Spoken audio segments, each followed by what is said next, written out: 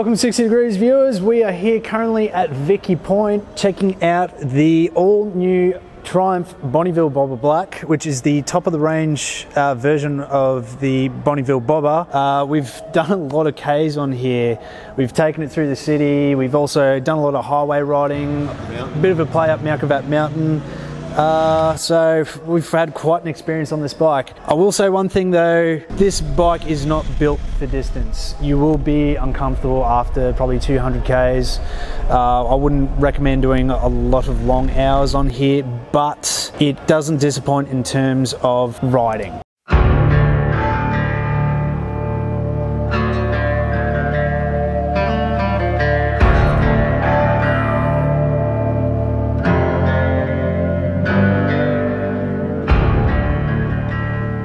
It will lure you in with its seductive looks, sitting oh so low, slammed and stretched out, with a distinguishing quality-built 1200cc parallel twin engine, pumped with 106 Nm of torque at 4000 RPM. It will string your soul to the tarmac roads by bringing off a full sense of strong emotions, whilst leaving you with a devilish grin as it charges out from the long sweeping corners.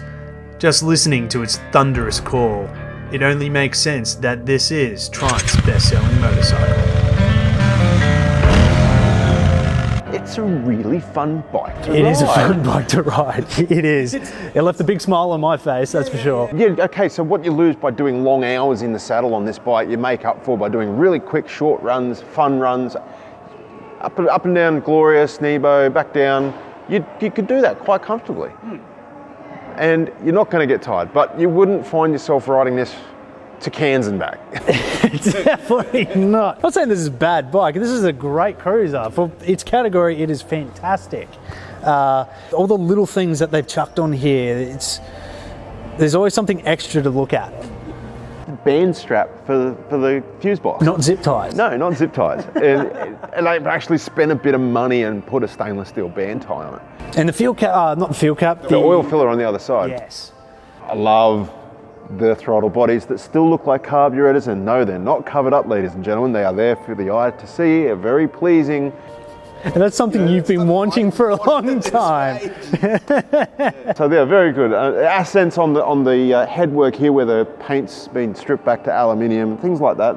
It's very common now, but still one of those little things that they can do just to break the black up. I love how Triumph has just slammed their icon everywhere on this bike. You see it on the tank, you see it here with the Bonneville 1200, the Triumph here, the Bobber Black Bonneville.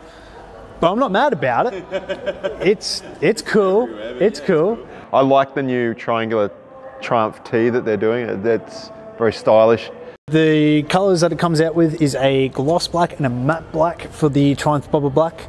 Personally, I think the gloss black, it splits it up really well. As much black as there is on it, there's not too much. It's not too much, no. We all love a black motorcycle, but sometimes it's going to be a case where it's a bit... Something about a black motorcycle. Yeah. The foot pegs are low on here, quite low to the ground, stretched out. It's got the length there, presents it quite well.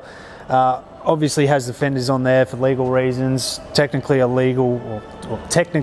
traditional bobber has no fenders on the front or rear, or they're chopped at least. Accessory items on this bike that we have currently are the engine guards, so they do not come standard on here. That is an optional extra, as well as the rubber mounted tank guards just here. It's almost like a tank grip that you'll never use. So what are some of the key features that this particular Bobber Black sets out from the standard model? Firstly, it now comes with a full LED uniquely designed daytime running headlight, which can be switched back and forth to your standard light, and it is also kitted out with a simple to use single button cruise control, a breeze to use that even a first grader could use it, with one press of a button to enable it and a second press setting to engage the speed. A touch on either the brakes or a twist in the throttle position will immediately disengage it. You'll find yourself being spoilt with this added feature, as you'll find it comes in handy, even at the most inappropriate times. A simple gauge cluster with an adjustable mount displays all the necessary information, although the digital design RPM reader could be a little larger in our opinion. The Bobber Black also features 2 riding modes, road being your standard riding setting, and rain for your wet conditions. It's pretty straightforward stuff. Oh, and did we mention it will put a smile on your face? Buys are fairly wide. Good control in there. You can switch them up. You can get 8. Eight hangers. They're just a raised bar set. I like the chopped tail, the bobber back seat. Yes, yes. And guess what? There's Triumph written on the back of that. Well, what do you know? There is too. Just letting you know that it's a Triumph. The guard they've used here that's incorporated as a part of the swing arm, it's ingenious design when you think about being able to cut the tail right off of a bike. So where they've done that, I think it looks really nice. The tail light, everything's integrated on the guard. It's fantastic.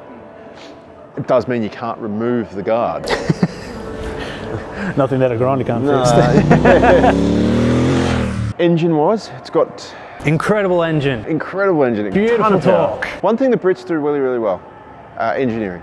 The bike has a ton of power, but it's better that it's coming on later because if it came on way too early. It's the power where you want it. Yeah.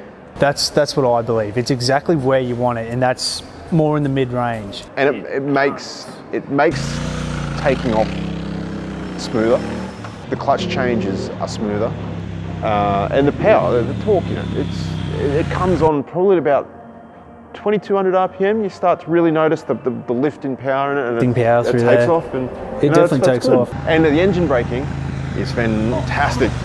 Fantastic. Going uphill through the mountain range, you can keep it in 3rd, 4th, 5th, 6th, it'll do it. No problem at all. Gear changing was no issue. I didn't find any false neutrals on there personally for myself. No, but getting it into neutral was a problem. I had stopped, I had a lot of trouble. I had to go to 2nd and come back to neutral. Going from 1st to neutral, it just tended to jump. Overall though, no, I'm very pleased with the way it handled. It hasn't disappointed me one bit, and very surprisingly, because this is a wider front tyre here on the Bobber Black. My first impressions looking at it, I thought it was going to be a bit of a pig to turn, to manoeuvre. Not at all. They've upgraded the brakes to Brembo brakes on this model. Yeah, so we've got dual disc on the front here. The standard version only has the single disc and Nissan brake. Full Brembo setup, braided lines, which we found quite impressive. The initial feel of the brakes, I don't know about you, but yeah, I'm finding myself slowly squeezing the brake lever and nothing really is happening until you give it a good grip and then you feel the actual brakes grab. Don't think there was enough grip, like enough pressure on the pads. I think they could go with a triple pot or a monoblock setup would fix that problem. It would fix that problem. It's 220 kilos wet. 250 kilos Sorry, wet. 250 kilos wet.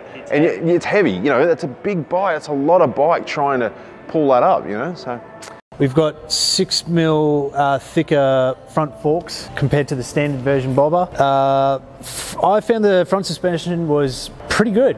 Well, after riding the Moto Guzzi Bobber and having the front suspension problems with it, I was very confident on this bike. The suspension did make you feel planted to the road. So I know I don't have anything bad to say about the suspension. I do wish the rear could be a little bit more adjustable. Yeah, and have a bit more travel as well. Yeah, seat on here is adjustable lengthways, not height. It can stretch out a bit far, so if you're wanting to change your style up a little bit, having that real stretched out feel, that can be done. I did slide the seat all the way back and ended up moving it back forward again because I just found I was too stretched out. Okay. So I do like the shorter seating position. Being closer to the bars and everything else. Yeah, it just aids you to be a bit looser in the shoulders and arms and it just helps you ride a bit more comfortably. The seat, however, though, you sit in it at first, you think, wow, it's really, really comfortable. It really hugs your butt. It really, really does. It sucks you down into the seat pretty quick, but the problem is when you go through corners, you can't move on it. You can't maneuver too much. Not enough. Usually a cruiser has their foot pegs right up in front. These are just about halfway in between the two. That's where I would go as far to say is I think it needs to have the foot pegs further forward. I went searching for all the controls forward and yeah, I go searching, it's not there. Because you get on a cruise, you think, yeah, cruise is a feet forward sort of bike. So it's not an uncomfortable position where the pegs are. You get used to it. But yeah, look, I don't know, it's one of those things. One of my things I noticed was the radiator could be a little bit bigger. Sitting in traffic, it was, the fan was kicking on and off, and tonight's not a hot night. I think we're at about I think we're about 16 degrees. In a hot summer's day, that would be running flat out. The bar end mirrors on here. Fantastic. Fantastic. I was so surprised about that.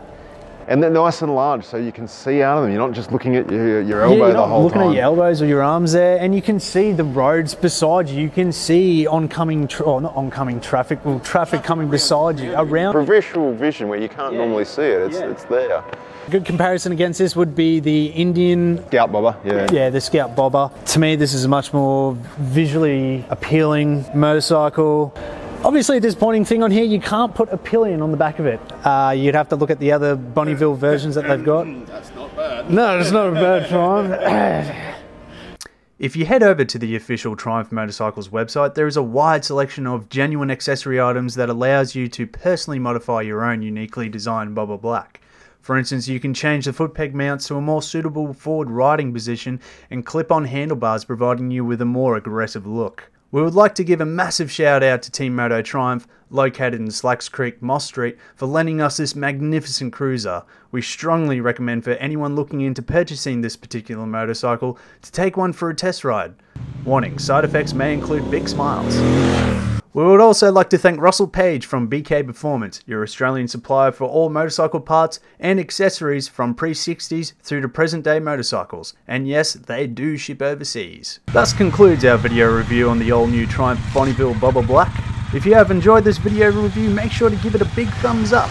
And if you would like, subscribe to our official 60 Degrees channel. Oh, and don't forget to check out some of our latest content. Also check out our subscribe competition and the details in the description below. Thanks for watching, viewers.